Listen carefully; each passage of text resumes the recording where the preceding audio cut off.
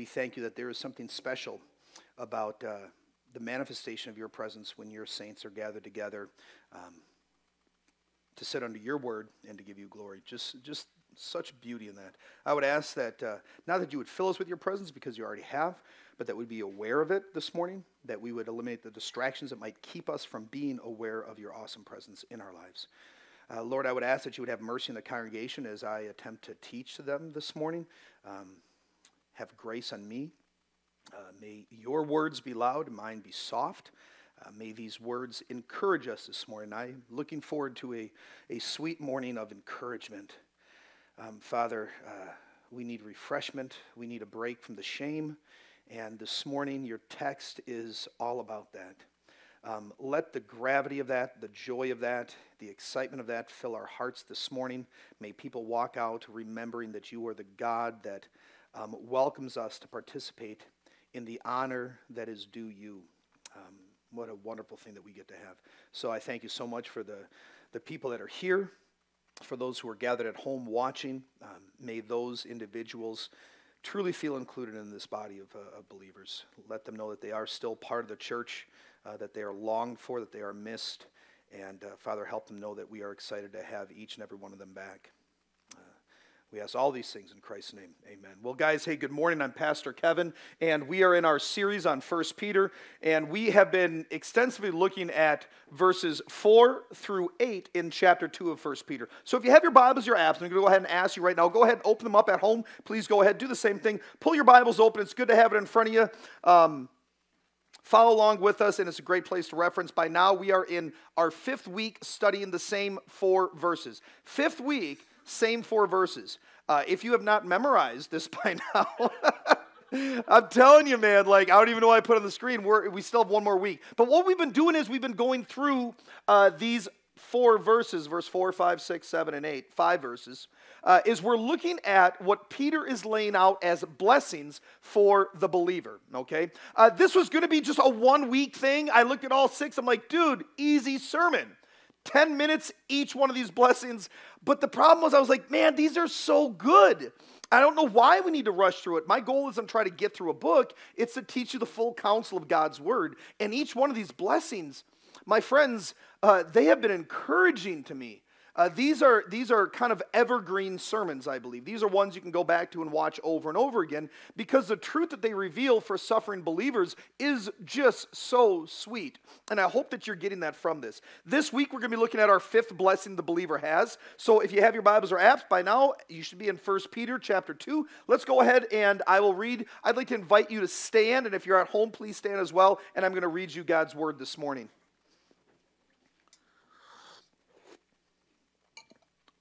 So here's what Peter says. As you come to him, the living stone, rejected by humans, but chosen by God and precious to him, you also, like living stones, are being built into a spiritual house to be a holy priesthood, offering spiritual sacrifices acceptable to God through Jesus Christ.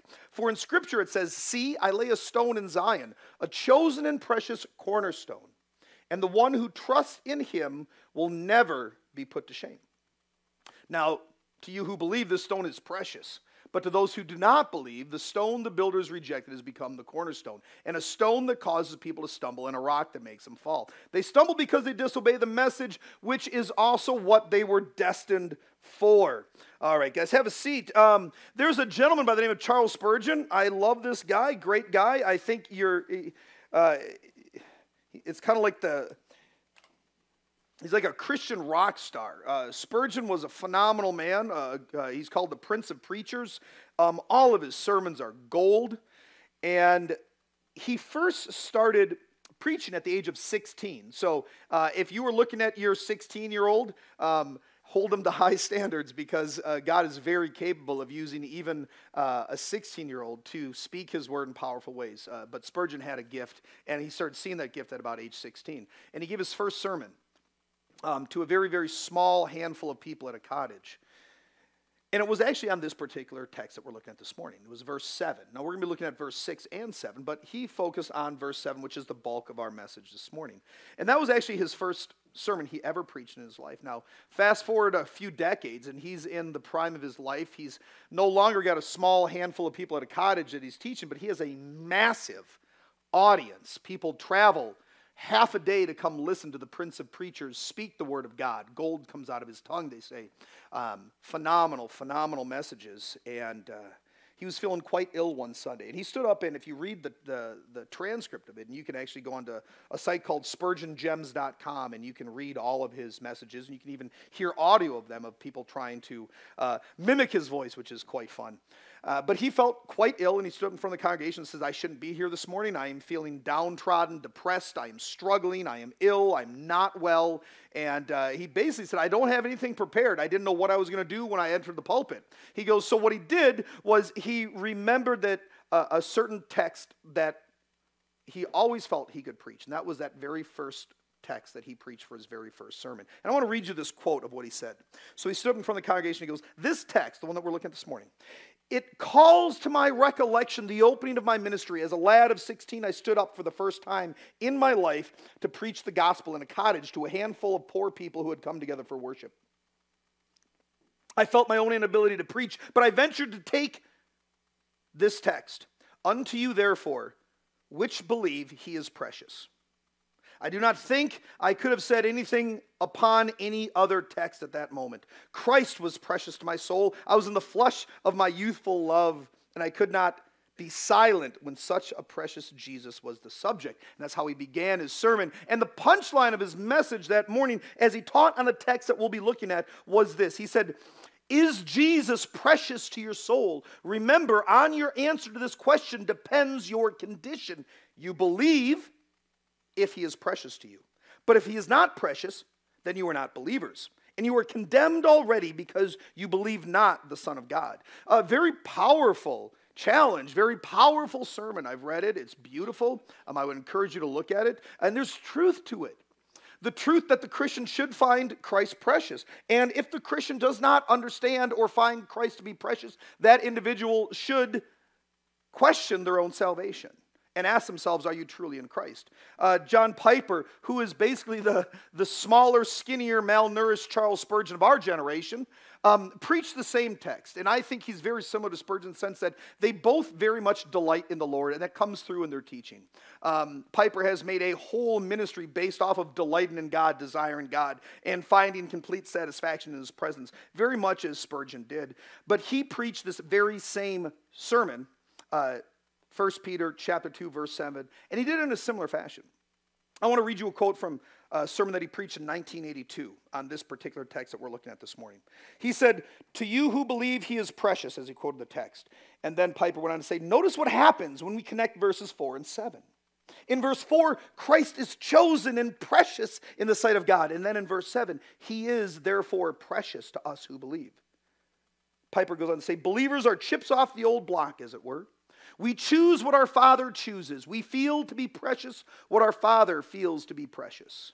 So both of these phenomenal, faithful men, let me say that again, faithful, phenomenal men that are treasures in the Christian faith that we will continue to read for generations upon generations. These are wonderful men. They both focus on the idea that Christ must be precious to the Christian. And by conclusion, they said, if Christ is not precious to the Christian, you might not be a Christian. That was kind of where they came to. Again, I can't express enough how powerful and how emotionally compelling a message like that is. But I will say this, they were both right, but they were both wrong. It's a very hard thing for an uneducated guy who has defiled his face to sit up and say, I'm calling out these guys as wrong. I'm saying they were right, but they were wrong. And here's what they were right with. The right is, what they said is truth. The preciousness of Christ for the believer. The longing in the believer's soul to desire Christ above everything else. It is truthful. And that preaches every Sunday. But what they were wrong in is that's not what this text is teaching at all, my friends. That's actually not the heart of what Peter's teaching in verse 7. And the problem is, if you go online and you look up this text and you try to listen to sermons, 99% of them are all on the preciousness of Christ and how the believer should find Christ precious. Again, the problem is, as much as that is a rightful and true statement, and there's nothing wrong with preaching on it, that is not what our text is talking about this morning, okay? So here's what's going to happen. This morning we're going to look at verse 6 through the beginning of verse 7. And in this, we're going to see Peter lay out that fifth blessing the Christian has in Christ, which prior to really digging into this week, I would have said that the blessing is eyes to see the preciousness of Christ, just like our dear C.H. Spurgeon preached on, just like Pastor John Piper preached on. That is what I believed to be this fifth blessing based on the text. But as I dug deeper into it and poured over the Greek and the older commentaries, I've come to see more accurately that the fifth blessing that we find in this particular section of text is actually the ability to partake in honor. Now, as we look at this fifth blessing this morning, we will focus on the honor that Christ receives as the chosen cornerstone. We're going to focus on the honor that Jesus receives as the precious cornerstone, but we're also going to focus on the blessing the believer has in Christ, that's important, to partake in that very same honor. Are you tracking? We're going to look at the honor that Christ receives because of his position, all the things that he gets, and then we're going to look at our ability to partake in that very same honor through him, all right? My hope for you guys this morning is going to be twofold. First, I do hope that you are challenged after this morning to examine God's word for yourself and not simply go with what seems to be the easy interpretation of text, okay? I hope that you're challenged in how you study God's word. I hope that you're challenged to put more time into biblical interpretation or proper hermeneutics, proper exposition, proper exegesis, and not for the ability to beat your chest saying, look how smart I am and how dumb other people are, but because you treasure God's word and you delight in knowing exactly what it is that he wants to say to you. That's the proper reason for getting into deeper theological studies, amen? Not for self-edification, but for God glorification. My second hope this morning is that you do walk away very much encouraged this morning. I hope that you walk away overjoyed, knowing that the day is going to come when the overwhelming majority of creation is going to stand before the Creator, the overwhelming majority, and in one heartbreaking moment, this massive collective group of people throughout history, they are all going to partake in a collective shame and condemnation for the rejection of Jesus. But for those of you who are hidden in Christ, in that moment, you will be collectively honored for your belief and your acceptance of him as the one true, chosen, and precious cornerstone. I hope that you get that this morning and that encourages you deeply in your moments of suffering. So if you guys are good with where we're going, if you kind of see what we're going to do, I'm sure you're wondering, Pastor Kevin, how do you plan to make this work, considering I have heard this preached before. I put more value in what Piper and Spurgeon says than you. I would agree, but I think we're going to do this well, and I think that we're going to do this biblically. And once again, I want to make it very clear that I delight in the ministry of both of these men. I sit underneath it through books and conferences, and by no means is this saying that there is something wrong with their teaching. Please understand this. I just think that oftentimes we can get caught up in emotionalism when we read the text, and we can preach on things that are passionate to us, and we miss what the Bible is truly trying to teach us, if that makes sense. Okay? All right, so let's look at this fifth blessing, which is the ability to partake in honor. All right, so that's what we're going to look at this morning, the fifth blessing the Christian has. Let's go ahead and read where this comes from. Again, I'm going to be looking at verse 6 through the beginning of verse 7. I'm going to call it like 7a, all right? And it reads like this. For in Scripture it says, see, I lay a stone in Zion. Let me preface this by saying this is Peter writing, but he is right now quoting the book of Isaiah chapter 28, where God is speaking. So right here, Peter writes, for in Scripture it says, then he steps back from his pen and he quotes Isaiah.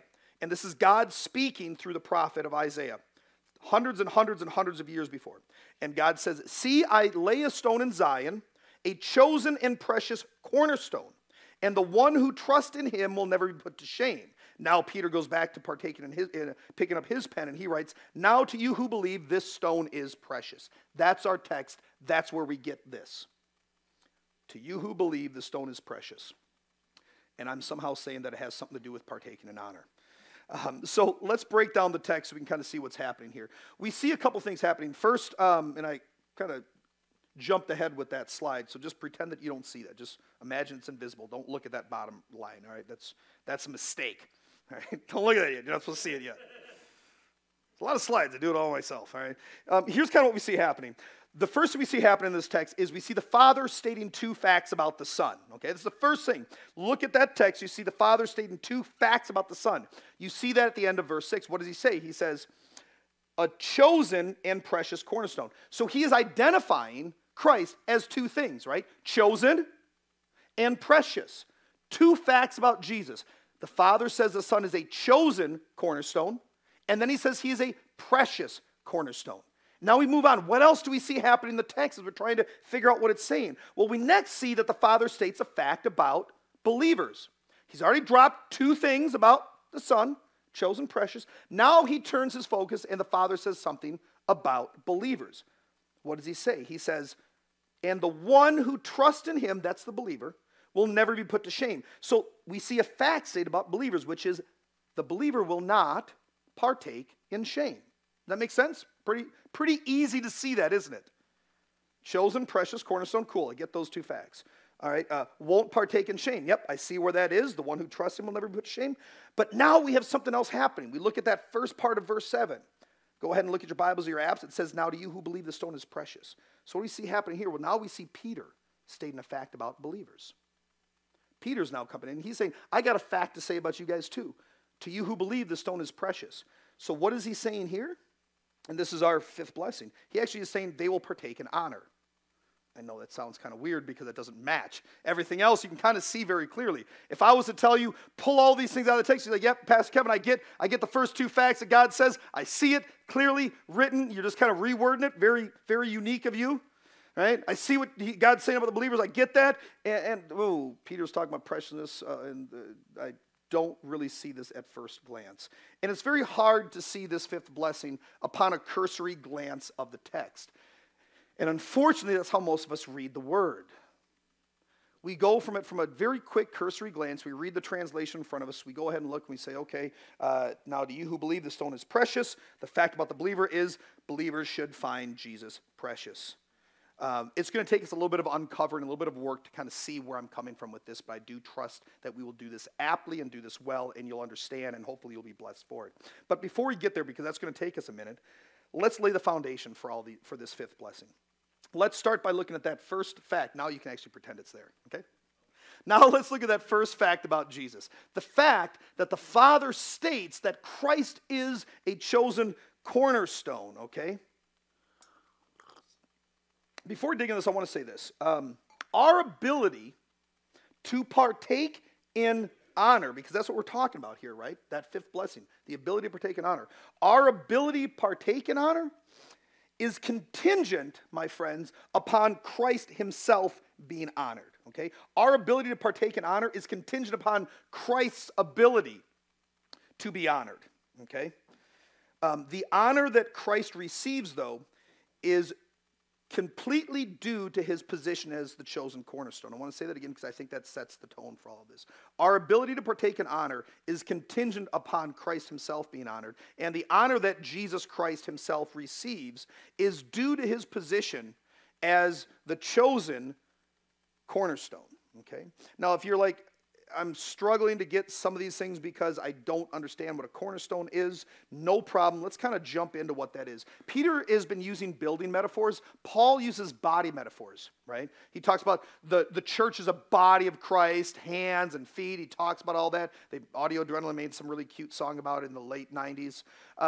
Peter, on the other hand, desires to use building metaphors, right? He told us not too long ago that we were what? A spiritual house. Building metaphor. He says that we're living stones, building metaphor. Now he says that Christ is a cornerstone, another building metaphor. Well, what is a cornerstone? Here's a good picture of one. Very hard to find pictures of cornerstones. It's very hard to kind of find photos of cornerstones because nowadays they're mainly used for ceremonial purposes on buildings for dates and whatnot. We don't typically build with them, but there was a time where that was very common. And this is a good picture of what a cornerstone was. You can see it there. It is the very tall, the very large stone that everything is built off of. Let me go ahead and read to you from a Architecture Digest that I found, and it gives a good definition. It says, in relation to architecture, a cornerstone is traditionally the first stone laid for a structure, with all other stones laid in reference to said cornerstone. The cornerstone marks the geographical location by orienting a building in a specific direction. Let's go back to what I started out by saying. I said our ability to partake in honor is contingent upon Christ being honored, right? And I said the honor that Jesus receives is due to his position as the chief chosen cornerstone, okay? You got to realize the size, the shape, the planning, the measurements of a cornerstone is what makes or breaks a building, okay? So any honor given to a building once it's erected is due to the cornerstone being executed flawlessly. So the honor that Christ receives, my friends, comes from his position as the perfectly planned, executed, formed, shaped, and set up cornerstone. All right? He is a cornerstone, one that laid the foundations, is laying, and will continue to lay the foundations for the kingdom of God. That's a pretty weighty building that's being built upon this cornerstone. If a building is honored because the cornerstone is done well, the kingdom of God finds its cornerstone in Christ. That's pretty impressive. The kingdom of God is something that should be honored. How much more so Christ, who lays the foundation for the entire thing, sets the direction for it, orients everything in that kingdom. Christ is the pivotal part of it. There's a huge honor in that. See, Christ is honored because he is the chosen perfect cornerstone that all of creation was groaning for, longs for, and needs, and will continue to need. Because just as a good cornerstone holds up a building, if that cornerstone was put in right, the moment you remove that, the building should collapse. My friends, the moment you remove Christ from Christianity, the kingdom of God should collapse. There is no Christianity without Christ. He must be who he says he is. He's worthy of all praise, all honor, because he upholds the kingdom. Creation himself, we're told in Scripture, is upheld by the words of his testimony. The kingdom of God should be honored. How much more so should Christ be honored? He's the perfect cornerstone. Okay? I love using a cornerstone as a metaphor for Jesus. If you go back to 1 Kings, you can make a little note if you want to go ahead and read it. It's a really cool passage. 1 Kings chapter 6. We see God laying out exactly how Solomon's temple should be built. And bro, if you ever want to just read how elaborate that temple was, it is incredible. That whole chapter just speaks very vividly of it. But what really struck me as absolutely magnificent, marvelous, and incredible is how it lays out how the building should be built. And it lays out how the cornerstone is formed. It's really cool because we see the Temple Mount in Jerusalem as the site of Solomon's temple prior to Herod's temple, which was in Jesus' time. But prior to this, when Solomon was king, Solomon was David's son, there was a specific space designated for the temple. This was a holy space. And the way that God prescribed the temple to be built was he goes, not a single hammer, tool, or any sound could be heard, because the entire temple was cut, formed, and shaped off-site. So the cornerstone was chosen, it was shaped, it was formed, and then every single other stone that would be laid in Solomon's temple was then shaped and formed off-site based on the size, shape, and orientation and angles cut into this cornerstone. So if that cornerstone, once they did all of these stones, hundreds and thousands of stones, once they brought all those stones to the site of the building, if that cornerstone was not brought with it and not set up exactly so, or if they said, hey man, we lost it, my bad, we could just get another one, we'll put something similar, nothing would go together. That cornerstone set all the angles. If that cornerstone was off by just a little bit, every wall would be crooked. It would have gaps. It wouldn't align right. You would not have a proper sound structure. You couldn't simply replace it with another one that was similar.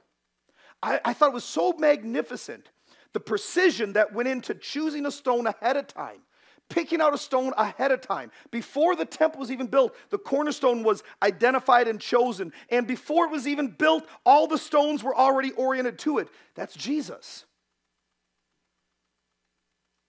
He was chosen before time began, chosen before the foundations of history to be the cornerstone that the kingdom of God would be built upon. Every single stone, which is his church, was oriented to that cornerstone in advance.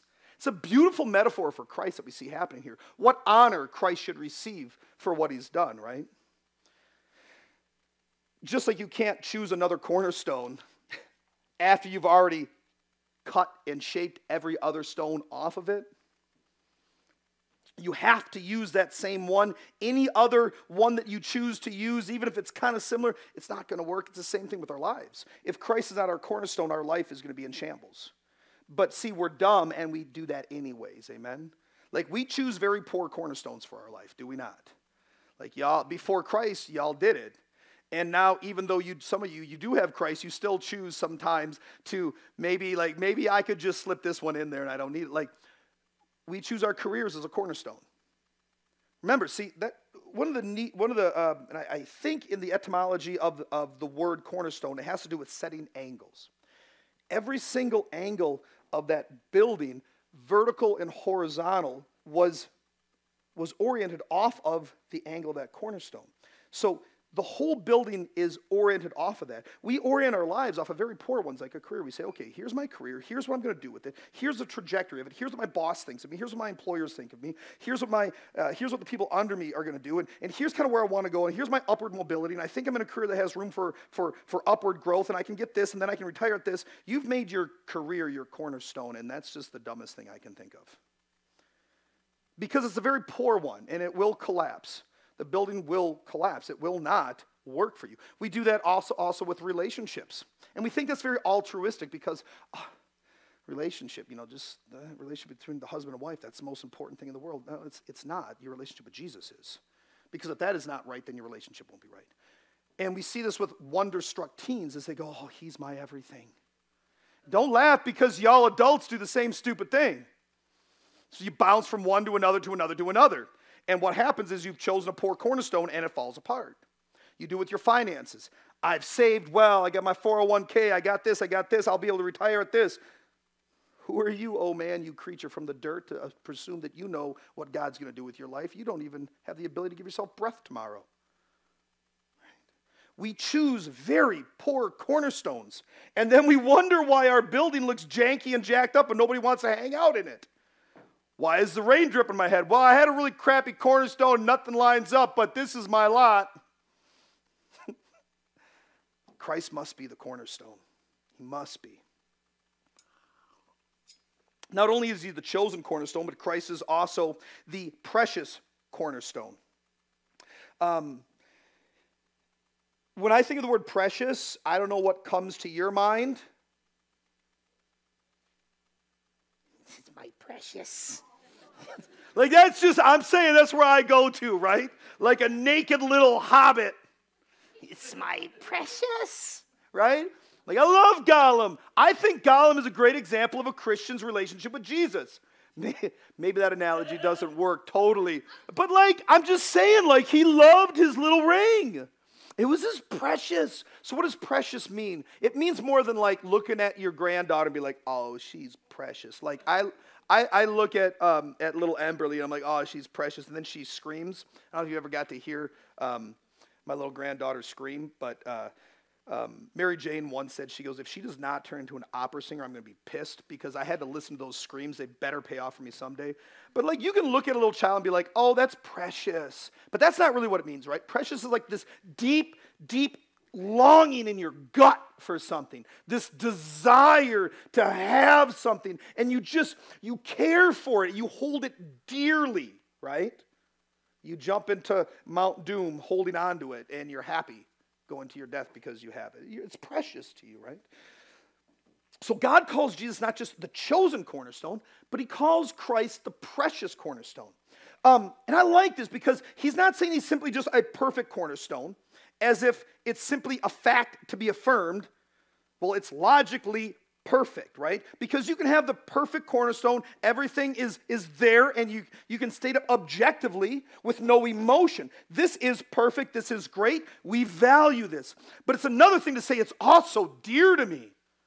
I also adore it. I also long for it. I also love it. And it's irreplaceable to me. You can replace it with something that is the exact same size, shape, and color, but that one was precious to me. So we see not just the cognitive knowledge that Christ is the perfect cornerstone, according to the Father, but now we get the emotional component where the Father says, I also find this one to be precious to me. I like that combination of the two. It's not irrational emotionalism. It's not dead knowledge. A lot of the Christian faith nowadays is one or the other. But it's a beautiful combination of both as he talks about his Son, right? But what makes the Son precious to the Father? Now, all of this is setting the foundation for that fifth blessing. We need to understand why Christ is honored so well so we can understand why we partake in it. And that's why we're setting it up this way this morning, okay? There's so many reasons, but let me give you 3 reasons why Christ is precious to the Father based off of Scripture. First one is Jesus is precious because of his unique relationship with the Creator, right? Matthew 3:17 says this, and suddenly a voice came from heaven saying, this is my beloved Son in whom I am well pleased. This is my beloved Son, and I'm well pleased with him. That's how the Father relates to the Son.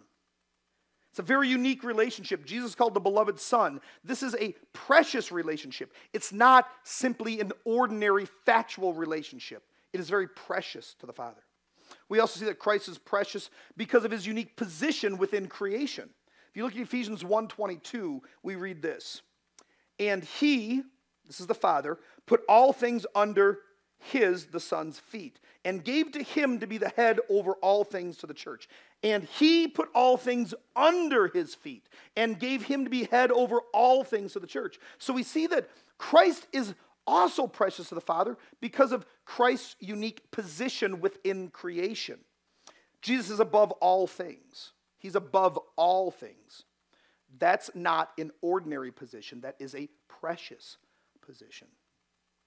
Jesus is also precious because of his unique role over all creation. In Hebrews 4:14, we read, therefore, since we have a great high priest who has ascended into the heavens. See, Christ is precious because he has a very unique role over, within, and to creation. He is our high priest. That is not an ordinary role, my friends. That is an extraordinary, precious role, okay?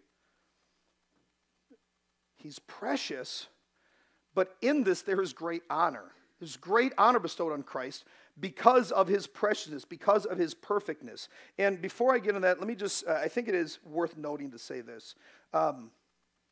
Jesus is precious to the Father whether or not he is precious to the world.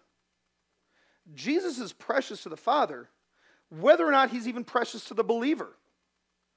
Wait a minute. No. How could a believer not find Christ precious? Because we did see those 2 sermons that we started out looking at this morning where we were told if he's not precious to you, you're probably not a Christian. I would argue that that's not biblically true. I believe there are people in this congregation right now, and there are many throughout history who have saving faith with Jesus Christ, but Christ is not supremely precious to you. He might be precious to you to a point, but he is not your supremely precious. You come here on a Sunday with saving faith, but Christ is not supremely precious to your heart. He is not your supreme desire. That doesn't negate your salvation, but what it does mean is that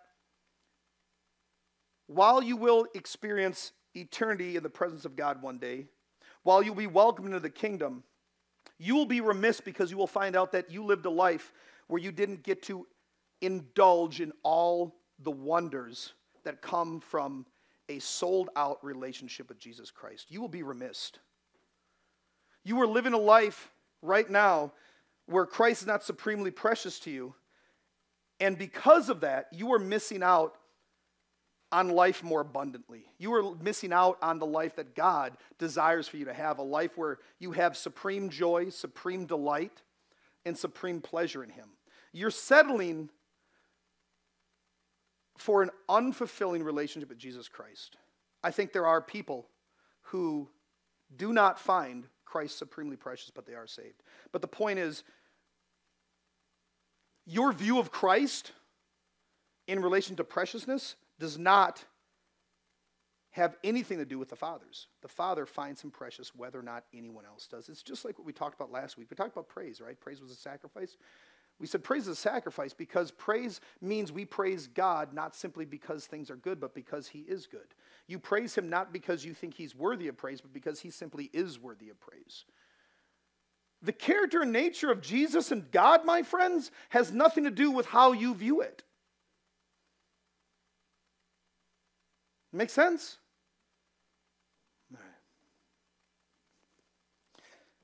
So how does this preciousness and how does this chosen have to do with honor? Well, let me give you a little example here. You can be honored because you've done a good job at something, right? I think a lot of us, we've done, at some point in time in our life, we've done something well. I hope you have. Whether it was just drawing a horrible picture that your parents put up on a fridge. Like, okay, there you go, right? But you can be honored you can be honored kind of two ways. One, you can be honored because you did a good job. I was in the military for 12 years, and if I did something good, the NCO or the OIC, they did not find me precious.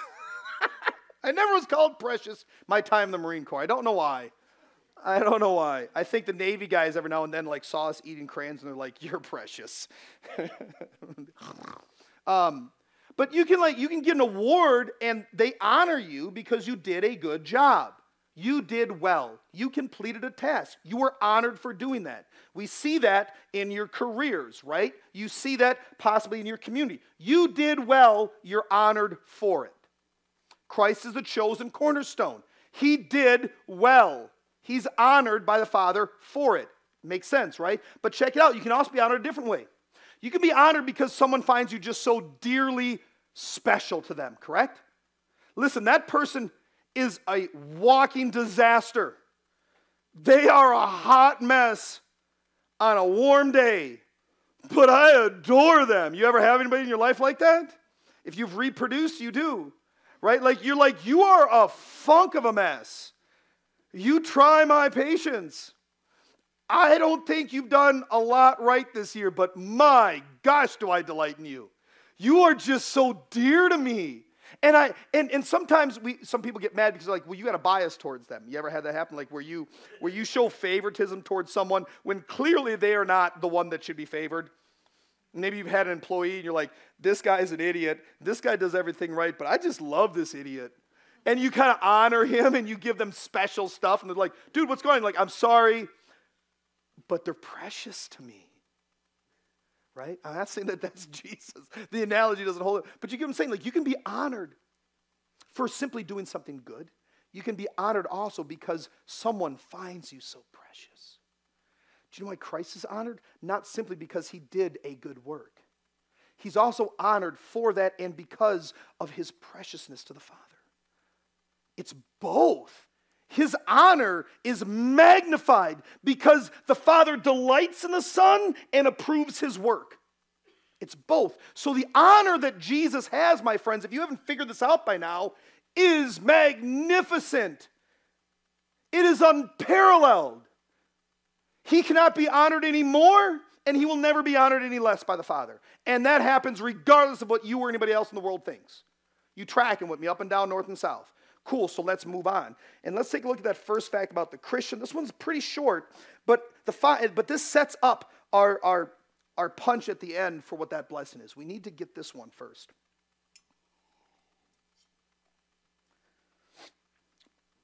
The first two facts about Jesus that we just went over, this lays the foundation for this blessing. But then this first fact about the Christian, I think this sets the stage for the blessing that's about to come on that we're going to read in verse 7. So let's go ahead and read this. Where do we see this first fact about the Christian? Well, it says, oops, did I just jump forward way too many? Look at that. Somebody didn't know what they were doing. They were making slides last night, did they? Don't look at the bottom one. Just don't look at it. If somebody wants to come up and tape over that, that's cool. Or just hold your hand up there. Don't let anybody see that. All right. The first fact about this Christian is they will not partake in shame. And we see that in the end of verse 6. And it says what? The one who trusts in him will never be put to shame. The one who trusts in him will never be put to shame. This is a fact the Father says about those of us today who are in Christ, that we will not partake in shame. Now, I think we understand who, if I was asked, well, who is the one who trusts in him? Well, we obviously say, well, Pastor Kevin, the one who trusts in him is the Christian, right? Yeah, but I struggle with this because I think we have a really, really crappy idea of what the word trust in Jesus means nowadays. I really think we've done a poor job of making that meaning mean something, because we say things like, oh, just trust in the Lord. And I don't know if you say it like that. But you know what I mean? Like, it's just this trust in Jesus. Or you talk to someone like, do you have faith? They're like, oh, I trust in the Lord. I'm like, what does that even mean? Like, do you know what you mean when you say that? Because I think it's a very ambiguous thing, right? I trust in Jesus. Do you, Karen? No, that's not right. I'm sorry if that's your name. Like, listen, 2010 on has done a horrible job to uplifting Karen's and Kyle's as well. Sorry, Kyle, I know we have one of you here. Drink Monster and punch holes in walls, right? But you know what I mean? Like, people say that, and I think what they're saying is I trust in Jesus. Like, they're saying something like, well, I trust that he's going to do things for me. But see, trusting, the one who trusts in him, it doesn't mean simply that you trust that he's going to do something for you, or you simply trust that he exists in some spiritual state, or you trust that he was a historical figure, a first century Jewish man who had a following and did some things in Judea. That's not what trust in Jesus means. Trust in Jesus means you trust that he means everything that he says in the Gospels. It means you trust he actually said, I am the way, the truth, the life. Nobody comes to the Father except through me. It also means that you trust when he says, anyone who does not take up their cross and follow me is not worthy of me. Anyone who does not hate mother and father is not worthy of me. It means you believe and trust everything he says. That if you're not in me, I'm going to throw you in the fire where there's weeping and gnashing of teeth. It means that you trust every single thing that Jesus says about himself, about sin, about repentance, about purity, about sanctification. It means you trust that he did and will do and is doing everything he says he's going to do. It means you trust everything he says about the Father. He says, if you've seen me, you've seen the Father. Right? It means that you trust that when he says the Father has wrath against sin, that you trust that's really true. And you trust that you really are a sinner and you are deserving of the full wrath of God, and nothing you can do can save yourself except for clinging to Christ and receiving the propitiation and the redemption through the cross. So when he says those who trust in him, I got to be very clear, man. It doesn't mean what I think some of y'all say it means. This little mamby-pamby, ambiguous idea that you just trust that there's this God and that, well, yeah, it's Jesus and the Bible's kind of real. Like, it's legit faith, bro. You get what I'm saying? All right. So he's saying they will never be put to shame. All right, well, I want to understand that better, because that seems like an important thing to know about. I don't like shame. I don't want to be put to shame. He says they will be never put to shame. I think to understand the full weight of that, we have to understand who will be put to shame and why certain people will be. Let me give you an illustration of what it means to be put to shame, because I think that's a weird term. I don't use that a lot. But let's say there's this dude who lives here in Jefferson, okay? And this individual gets a hot stock tip. Well, I don't know if people in Jefferson invest in stocks. I don't know how accurate that is. But let's say there's this individual and he has an investment opportunity. He's like, this is going to work, right? So homeboy goes out and he takes out his life savings and he puts it all in this investment. He's like, oh, no, I need more because this is a sure thing. So he pulls out a second mortgage on his home. Fun fact, just don't do that. That's a bad idea. So he gets the second mortgage on his home and he puts it in this investment. He goes, no, I got to get more. So he borrows against his 401, he borrows against his credit cards, and he puts that all in. He's like, dude, I need more. So he goes to friends and family. And he's like, listen, this is a sure thing. He's posting about it on Facebook. He's bragging. He's like, I got this. This is beautiful. And he's got some friends and family like, all right, man, we trust you. You say it's going to happen. Here's some money. So he borrows from friends and family. Then he's so sure of it, he goes into work. And what does he do? He's like, I'm out. Kiss my butt. I'm about to be rich. And he quits his job publicly. And he's bragging about it. He's like, y'all are suckers. I'm out. I'm living the high life. I don't need to come back here. Like, he is confident, right? And then a couple days later, turns out to be a complete flop. This guy loses everything. And doesn't just lose everything privately, right? Homeboy loses it publicly. All of his posts on social media, his public quitting, friends and family. He's just publicly put to shame. We would say that man was put to shame, right? Not just embarrassed, but there's a shame on him. And that shame almost goes into the family, doesn't it? Like if you're the family, you kind of feel shame for that. That was my dad. This is my husband. There's this shame that comes down because someone truly trusted in something that in hindsight was absolutely foolish and stupid. And now they have this shame over them. That's the type of weighty shame, even more weighty, that the unbeliever will experience the day they find out that they trusted in things that hindsight is showing is foolish. And they will not be shamed simply privately, but they will be shamed publicly, as they will be put to shame in front of all of creation for all of eternity as God condemns them for their foolish choices. They trusted not simply in something like this man. Let's go back to our example. You know, the bright side of this dude is he can move to another city, right? Change his last name, move out, go somewhere else. He can kind of escape that shame, but there's no escaping the shame that goes for eternity when it comes from God. You get what I'm saying? Like, that is a weighty shame, man. And can you imagine just the sheer force of that when you realize, like, dude, I trusted in karma my whole life. What goes around will come around. If I put good out in the universe, then good vibes and positive energy will come back to me. And then all of a sudden you stand before God, you're like, oh, there is a God, and there is a wrath, and there is justice, and there is righteousness. And I trusted not just my finances like this man, but I trusted my entire life and my eternity into something foolish. You imagine how that has to feel? That's the weight of shame that those who reject Christ, and if that's you this morning, I'm not trying to scare you, but I am trying to warn you that there's a cliff coming and you're about to fall off it. And I say that out of love because I actually care about you. Peter's saying, man, this is the shame that the Christian who truly trusts in Christ will escape. And this sets the stage for what we come to next, which is the Christian has the ability to partake in honor. That's the second fact about the Christian. Peter's the one that lays this out, okay? Let's take a look at that. That comes from verse 7. Now, you go ahead and you read verse 7, and we read it this morning. And this is where we kind of get a little hairy because it doesn't seem to jive, right? We read this verse 7, the beginning of it. It says, now to you who believe, this stone is precious. And we read beautiful sermons from hundreds of years ago by Spurgeon. And it's gorgeous and emotional and faithful. It's good. It's truthful.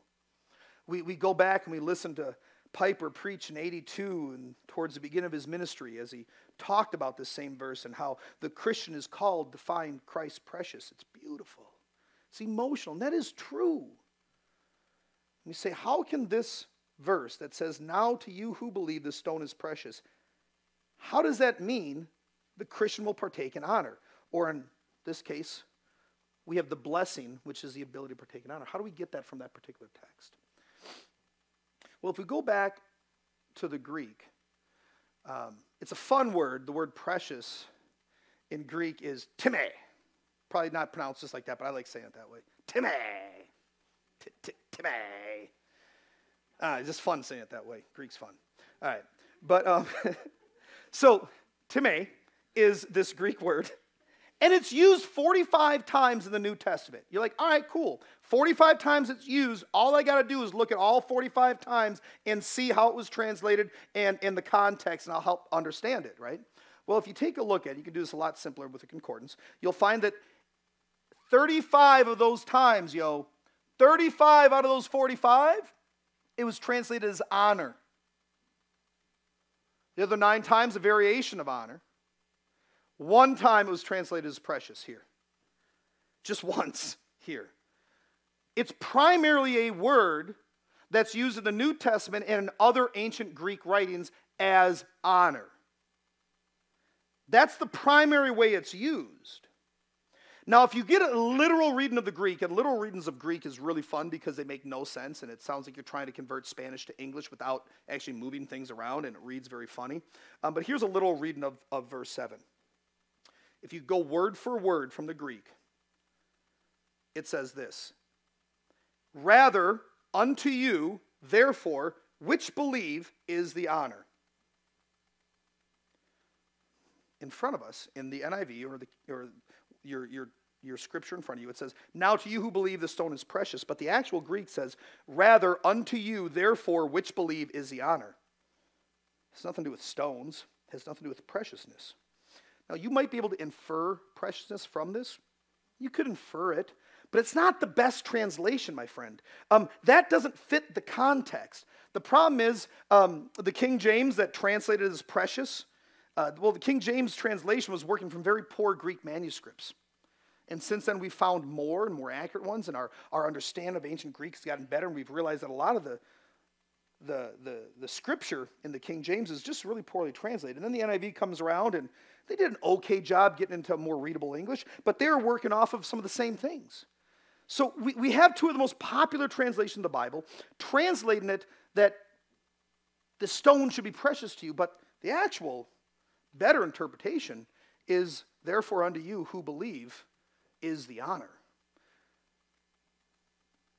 And that works better, my friends, because it fits with what Peter was doing in verse 6. See, what Peter was doing was really cool. This is genius, and it wasn't Peter being genius. This is the Holy Spirit through him. But he's showing, hey, listen, all right, Christians, here's the deal, man. You get to escape shame.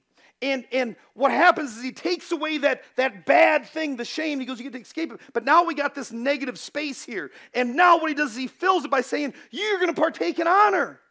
Right? He takes away the shame. He goes, you don't have to experience shame. And then immediately in verse 7, but to you who believe there is honor. You replace the shame with honor. That makes more sense. That's the proper reading of it. And when we read it that way, we go, oh, cool, I see what you're doing, Peter. You're trying to show me that I don't have to suffer shame because of my faith, but instead I get to have honor for my faith. If you have an ESV Bible or a CSB or an NASB, they've actually translated very accurately with the word honor. But I like this. He's providing us a sharp contrast. We get to partake in honor. Unto you, which believe, is the honor. See, Peter's not making a statement about what Christ is. He is precious. He's not stating that. Isaiah already did that. He already quoted that. The Father already said he's precious. We know that. Peter's not simply repeating that statement in the beginning of verse 6. He's saying something totally different. He's saying that honor, not shame, is what the believer partakes in collectively upon that last day. And that's, guys, my friends, this is very cool. Because as I stated earlier, when it talks about partaking in shame, the day comes where all of those who rejected Christ will partake in the same collective shame. Understand, it's not an individual shame that God goes, you are going to have shame for this, it's all of these who have rejected Christ. There is a condemnation and a collective shame that they all partake in as rejecting Jesus. In the same sense, there is all the saints throughout history From Peter all the way to your great, great, great, great, great grandkids whenever Jesus comes back. And we all, as saints, collectively participate in the same honor. Collective shame, collective honor. Unbelief, belief. Not trusting, trusting. False cornerstones, chosen, precious cornerstone. Collective honor given to the believer. And let's go back to that first fact about Jesus. I said that he is a cornerstone. And when I mentioned that, I said this a few times. I've said it about 4 times today. Our ability to partake in honor is contingent upon Christ being honored. Then I said the honor that Jesus receives is due to his position as the chosen cornerstone.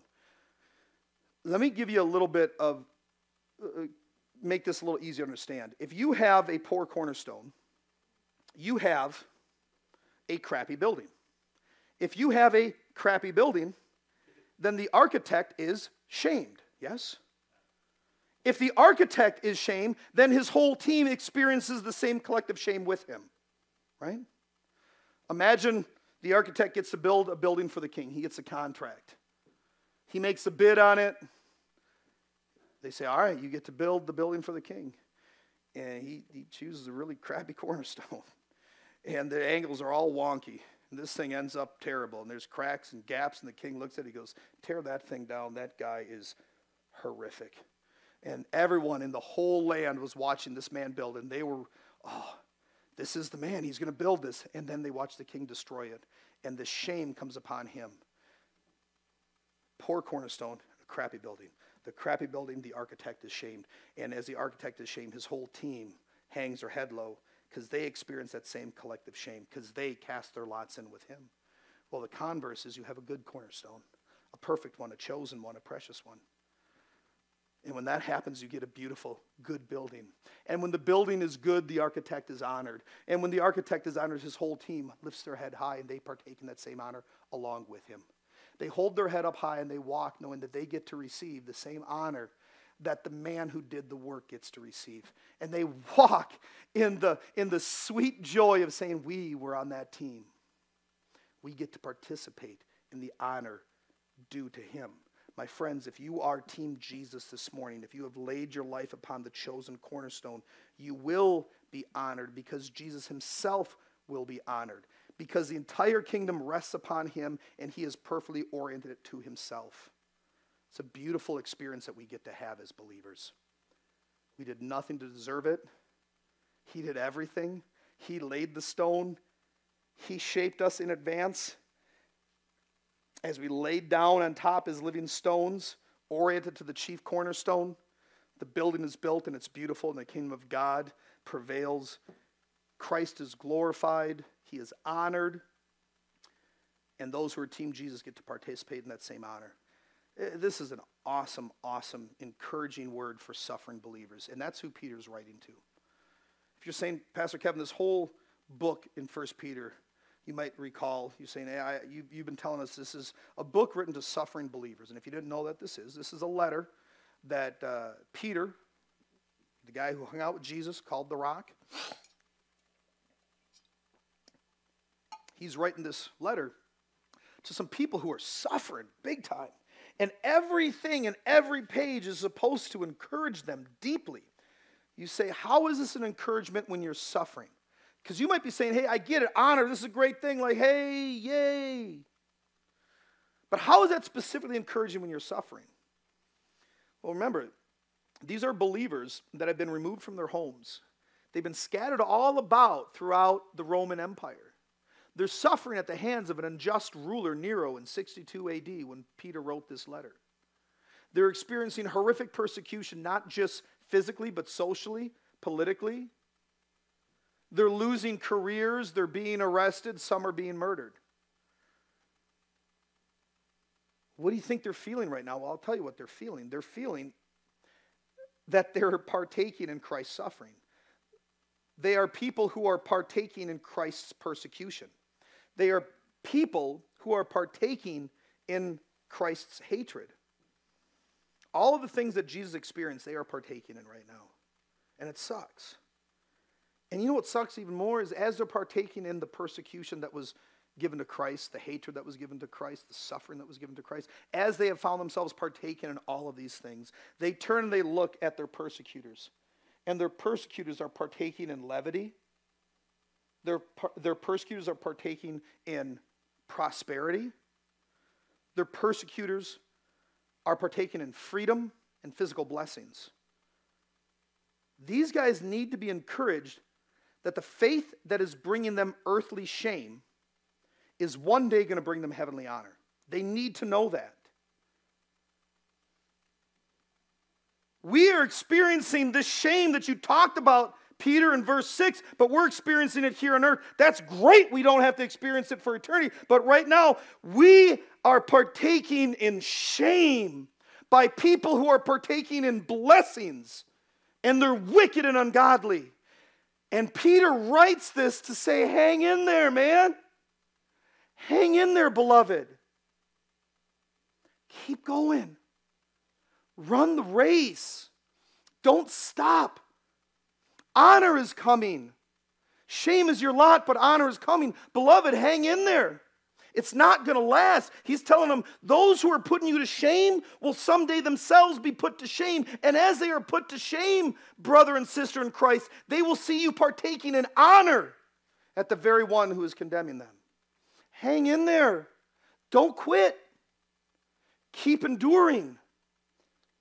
That's what he's saying. And my friends, when you are suffering and watching others prosper, you are partaking in the worst that Christ endured, while others are partaking in the best the earth has. You need someone to tell you this, because this message is joy. This is sweet encouragement. My friends, that reminder, that's the remedy for earthly suffering. You know, maybe you're here today and you're weary, right? Maybe you're tired because for a while now your faith has been a source of trouble for you, maybe with your family, with your friends, your career. Maybe you're suffering because for a long time now you have been choosing the very hard, godly path in every situation. You are making hard decisions to please God, and you are encountering suffering and persecution and hardships along the way. And there has been no reward for your effort, and you are weary. You are frustrated. Maybe you're a little angry. Let me make this very clear. Your faith will never put you to shame. Okay? Brother and sister Christian, hear me. The day is coming. The day is coming, and it is coming soon. And when that day comes, your faith is going to bring you great honor before God. Your faith is going to give you great honor before all of creation. Not because you're great, not because you did an honorable thing, quite the contrary, but because the stone that the rest of the world rejected is the chief cornerstone. The stone your life has been laid upon is the only one that is true. And it's true because that stone was chosen for this very purpose, the redemption of all mankind. The stone that the kingdom of God will be built upon. And the day is coming where your choice to align with that stone is going to bring you great honor, because that stone is honored, and that stone is Jesus. Some of you are suffering, and I want you to understand that your days of being shamed are numbered. Okay? Some of you need to hear that. Your days of experiencing shame are numbered. And the day is coming, and it is coming soon, where you will get to revel in the honor that comes from the Father to the Son. You will get to participate in that joyous celebration. You will get to receive the honor that is due the Son. And your days of suffering will be over. So if that's you, then I would tell you, please, as Peter pled with these Christians who read this letter, I plead with you this morning, please take heart. Do not give up. Fight a little bit longer. Endure well. And suffer as only the Christian can suffer. Because only the Christian has a hope of eternal honor through Jesus Christ. Let me close this in prayer. Father, thank you for the privilege of being able to read your word. I thank you that you have given us eyes to be able to see the truth in it. Lord, we are depraved, we are blind, and we are rebellious.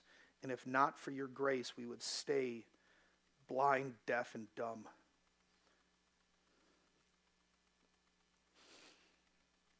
I thank you that you love us enough not to keep us in that condition, but that you've opened our hearts and our eyes to be able to see the truth in your word. Father, I would ask that you would help us to take great encouragement in what it said today. That because your Son was chosen, because he is precious, he has great honor. And because we get to align ourselves with him, we too can receive great honor. I thank you that the days of experiencing shame here on earth are numbered for all of us. Lord, I am weary and I'm exhausted from some of the shame that I've experienced at my own hand and some unjustly.